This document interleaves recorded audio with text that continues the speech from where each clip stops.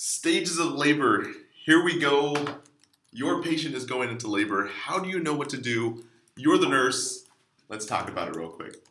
This is probably like one of my favorite videos. I can't wait to do this video because stay awake at night just like thinking about, no, this is, this was a request, okay? So I didn't decide to do this video. All right, so for our first stage of labor, we have your patient who knows they're pregnant, they have their due dates, and they're like, okay, I know it's right around the corner, and then all of a sudden, boom, their water breaks. And they're like, holy crap. That's when they go to the ER. That's when they go call their L&D doctor or whatever. Usually we find them in the ER and then we rush them up to L&D.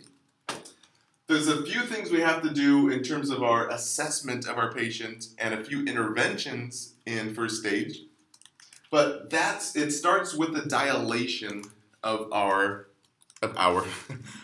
actual cervix. So in terms of anatomy phys here, this is a really bad picture, by the way, but this is our patient's thigh, their buttocks, bladder, uterus. Uterus is where the baby's being made. Our cervix, this is what we're talking about, the door to the opening of the baby. If the baby's coming out, we're trying to get our patient to 10 centimeters, and 10 centimeters basically would help the baby to come out even better. So this is the goal of stage one. The last portion is our transition stage. We go through all these dilations here. We have our latent, our active, and our transition. And this is the main reason why it takes so long sometimes when you hear patients are in labor and they've been in labor for like 12 hours or like 17 hours. It's because this stage here is taking a long time for that cervix, the door, to dilate for the baby to come through. So from the start of labor to full dilation and effacement of the cervix. So basically fancy words for the cervix is getting bigger and bigger, and it gets dilated to its maximum at 10 centimeters, and that's when we can pull the baby out. Now there are certain few things that go along with assessing your patient and doing the right interventions in the first stage. A big one is make sure you're monitoring the fetal heart rate as well as the uterine contractions. You have two like ultrasound things. It looks like two big belts with like a big belt buckle. And you have like these little waves that almost looks like a cardiac rhythm. And we're gonna go over how to interpret those. But in stage one, we want to make sure that our fetal heart rate, the heart rate of the baby, is going up, okay? Nice, smooth, up and down waves. If we have what's called late decels, basically the fetal heart rate is going down, down, down, it's not a good thing, and that's a medical emergency. Because if the fetal heart rate goes down too often, this is our late decels, not enough oxygen's getting to the baby, and the baby could die. So that's where we give our emergency C-sections in our stage one, okay? In terms of the mom, remember you guys have two patients here. You have the little baby and you have the mommy. The mom is going to be hyperventilating. All that Lamaze practice. She's going to be freaking out. So your book might say she's going to have some psychosocial, psychological issues here. She's going to be having high anxiety. No, she's going to be grabbing the husband, grabbing everyone, throwing things at the nurses.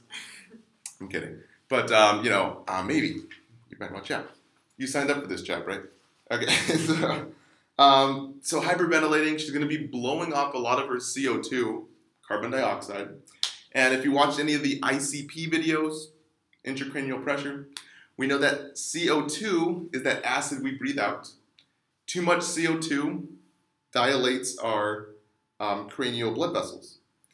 Without CO2, we have a constriction of our cranial blood vessels, so not enough oxygen's getting to the brain, so our patients pass out.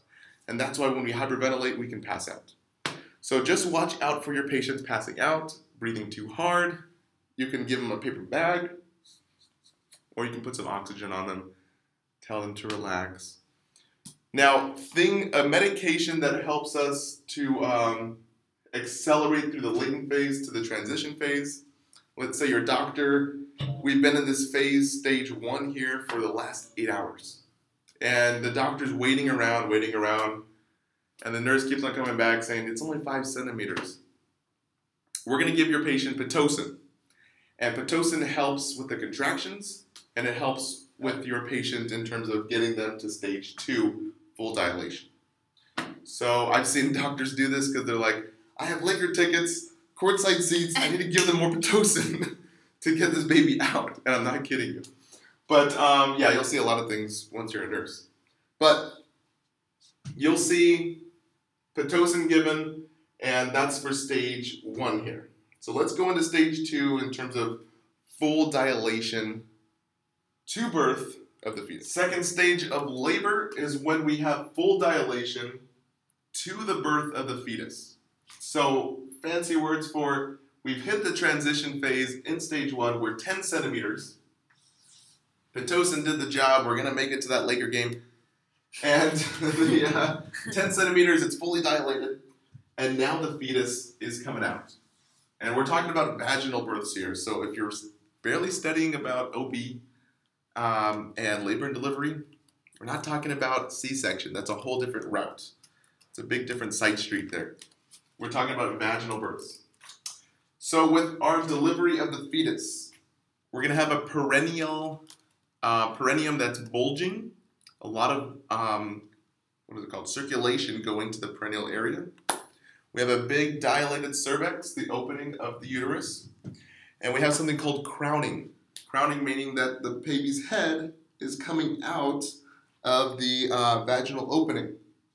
So we're going through the canal here, and the baby is coming out. And hopefully the baby's coming out head first. Hopefully it's not coming out feet first, or hopefully we don't have a placental cord, the umbilical cord, coming out first. Because those are different complications that can disrupt the delivery of the baby. For instance, your baby can aspirate some amniotic fluid. Your baby can, have meconium staining. Fancy words for defecate inside the little amniotic fluid sac and breathe in its own poop.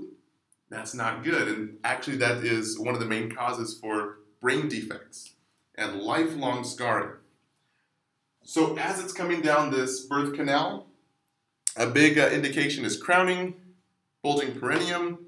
We're going to note the time of delivery, and that what leads us into stage 3 of labor, the birth of the fetus to the delivery of the placenta. That's stage 3. Now, one last thing before we go on from stage 2 is this is where our STDs become very, very important. Because if your patient has any STDs that can be harmful to the patient, this is where your patients can go blind. Your patients can have defects on their face, all because they pass through a canal that has STDs. So big, lifelong, detrimental risk factors for a little baby that's coming out. So third stage, our birth of the fetus to the delivery of the placenta.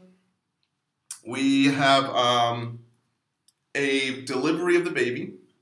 The baby's still attached to this big long cord called our umbilical cord. And then the placenta comes out. Now, I was a medic, EMT, and we could actually deliver babies, which is amazing to me, in like a 6-month course, right? And we would deliver the baby. We had like all these questions that we asked the mother. When I got to nursing school, I didn't know any of this because we didn't really focus on it. We just were worried about saving the baby's life. So the baby will come out. In third stage, we'd lay the baby down just in line with the vagina, clamp the umbilical cords, and wait for the umbilical to stop pulsating. Then you cut the cord. I'm not sure if your nursing school makes you know that, but that is a big thing to know, I guess. So we wait for the cord to stop pulsating. We do an APGAR score, which just does the appearance, pulse, the grimace, and the reactivity of the baby. And we'll do a whole video on that. So we just want to see how the baby is doing when it comes out. It's almost like a head-to-toe assessment, really quick on the baby. Then we're going to take the baby, keep it warm, give it to mom, deliver the placenta, and then that's where we go into stage 4, our postpartum period, where our biggest concern is skin to skin with the little baby and mom. But our biggest concern is not the baby itself. We already did that in stage 3, Apgar. We're going into stage 4, where we want to make sure mom's not bleeding out. We have a huge cavity that's open here. And all this activity is coming straight out into prime time here. And we want to make sure that the baby is safe, that's good, but the mom itself has a big, huge risk for bleeding out, fluid volume deficit, too much blood loss. So we want to make sure we're massaging this fundus. This fundus is just like a big muscle. I don't know where, on the bladder right here. We'll just say it's right here somewhere. We're massaging the fundus, and we have to massage the fundus so that blood will clot and we stop contracting and getting rid of all this blood. So we massage the fundus for about 15 minutes for about 1 to 2 hours. And then we're doing assessments, where we're doing assessments for checking about lochia and remnants of the placenta, the remnants of the blood. We're trying to make it all clot. And the lochia is just that remnants. So the fundus is that top of the uterus. We're trying to massage it. We're checking vital signs. We're making sure that your patient does not bleed out, your mom patient. So every 15 minutes, we're going to massage the fundus, see how the fundus is. We're going to check lochia, and we're going to check vital signs to make sure your mom is not bleeding or too much excessive blood loss. Okay? Cool. So let's go on to the next one here. We have analgesia and anesthesia.